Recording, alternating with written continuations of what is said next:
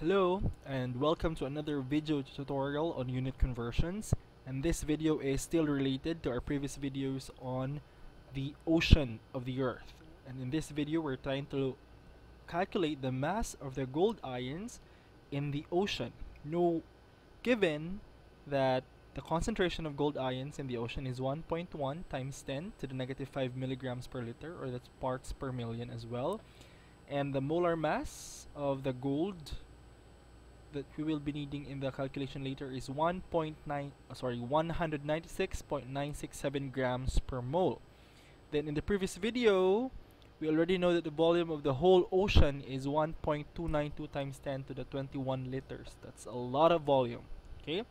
And the concentration with the negative exponent means it's a little concentration. So let's try to calculate the mass of the gold ions given this concentration. Okay, so we now have outlined the solution. We start with the concentration, which is 1.1 times 10 to negative 5 milligrams per liter, or that's parts per million. Then we multiply that with the volume of the ocean so that we can get the milligrams of the gold in that concentration. And knowing that the volume is 1.292 times 10 to the 21 liters, so as you can see, the units are placed in the proper position for them to cancel out. Alright, sorry for that. Then let's see the cancellation of the unit, liter. Okay, so we're now left with the unit in milligrams, which is a unit of mass.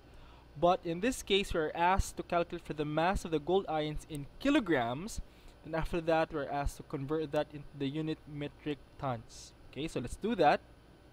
Then for us to convert milligrams into the unit kilograms, we have here two blanks, which means we need two equivalent statements that will be transformed into conversion factors. Alright, so let's remind ourselves that 1 gram is 1000 milligrams, and 1 kg or kilogram is 1000 grams. So let's use this equivalent statements in our conversion factor.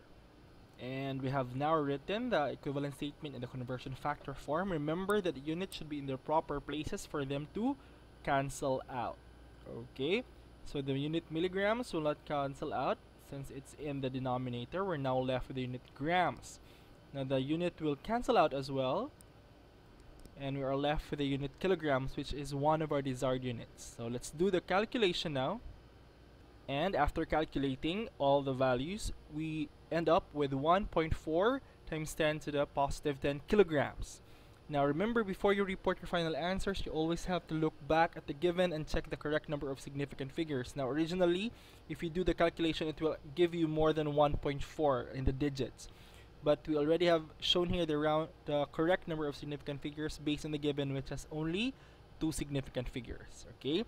And the next task is for us to convert the kilograms into metric tons. So there's one more equivalent statement that we need, and that equivalent statement is 1 kilogram is equal to 0.001 metric tons, or 1,000 of a metric ton is 1 kilogram. Okay, so we use this equivalent statement into the conversion factor form.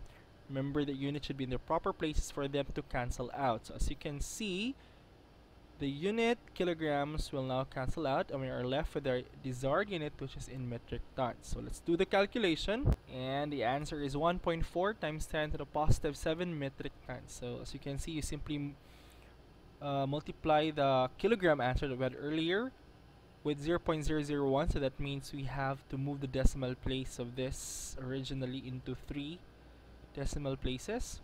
So that becomes 1.4 times 10 to the positive 7 metric tons. So the answer for this video, for the kilogram, the mass of gold of the gold ions in the ocean in kilograms, 1.4 times 10 to the 10 kilograms, and that is 1.4 times 10 to the 7 metric tons of gold ions in the ocean. So that's all for this video. Thank you for listening and continue learning.